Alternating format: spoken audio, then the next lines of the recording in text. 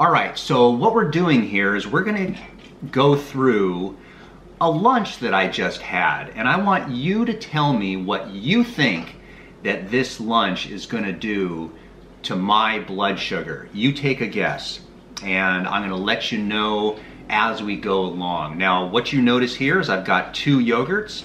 These are the Chobani yogurts. I have 2 of them. And I need a spoon, of course, because we need to get that stuff into the bowl. So this is something that I went out and I rode my bike about 2 hours prior to having, one can call it a break fast or my lunch. And so I'm just getting the yogurt into the bowl.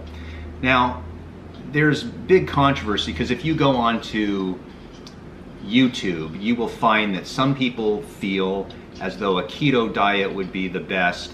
Other people feel a carnivore diet would be the best. I just heard recently there's a new diet out there called the Lion Diet. But then you have the other extreme, which would be a vegetarian or a vegan diet. And even within the vegetarian or vegan diets, you've got plant-based, you've got OMAD.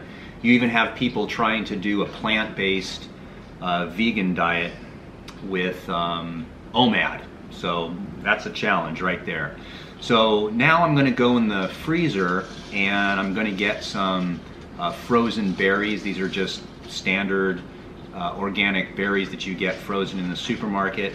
So I'm going to put those in my yogurt. So we've got 2 things of yogurt. We've got probably about a handful and a half of frozen berries, which consists of blackberries, blueberries, raspberries, and I believe that's basically it.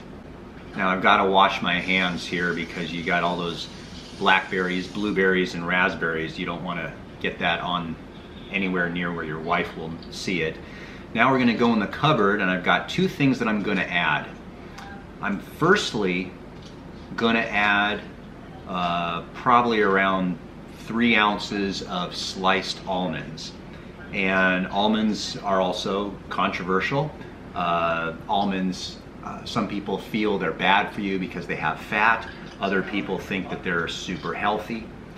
The next thing I'm going to do is I'm going to put some chia seeds in the yogurt here.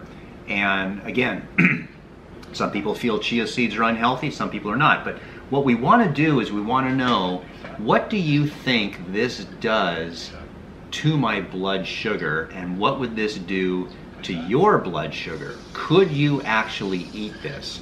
So we're just going to take a small break. I've got a little message for you from the sponsor of today's video, and then after the message, we're going to discuss what this actually does. So I want to thank today's sponsor. You notice I'm wearing these bracelets, these real fashionable, cool bracelets. These are from Rainso or Wellmag Jewelry. I'm going to put a link right down here for their website, and if you want to get some jewelry, you can go to their website.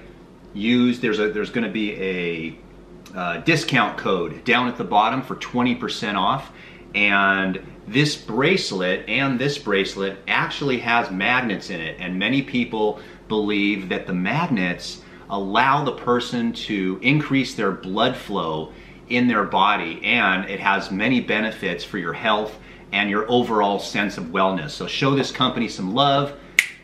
Go to their website, check them out, see if there's anything that you like, and if you like something, you can get some jewelry at 20% off. Okay, so I'm going to just sit down now and have lunch, and let's discuss, what does this do to blood sugar? Well, here's the good news and the bad news. The good news and bad news is what happens to my blood sugar is not important. It's what happens to your blood sugar. I'm going to give you an analogy. Peanuts. Are peanuts healthy? Are they good for you? Well, the answer is, if I'm allergic to peanuts and I go into anaphylactic shock after eating peanuts, then peanuts are not healthy for me. But does that mean that we should outlaw peanuts and you should not be allowed to eat peanuts? The answer, of course, is no. I'm the one that needs to restrict myself from peanuts, not you. So this meal that I just had, what does it do to my blood sugar, my personal blood sugar? The answer is it does not raise my blood sugar significantly. And the reason why is because I don't have diabetes. I'm not pre-diabetic, I'm not fully diabetic. I have a normal response to carbohydrates and food like what you saw in this video. However, if a person is insulin resistant, they're pre-diabetic, or they have a full-blown type 2 diabetes or type 1 and they don't get their insulin, then what happens is this food that I just showed you in this video can have devastatingly bad effects on your health. So what does this meal do to the blood sugar? It depends on the person who is eating it.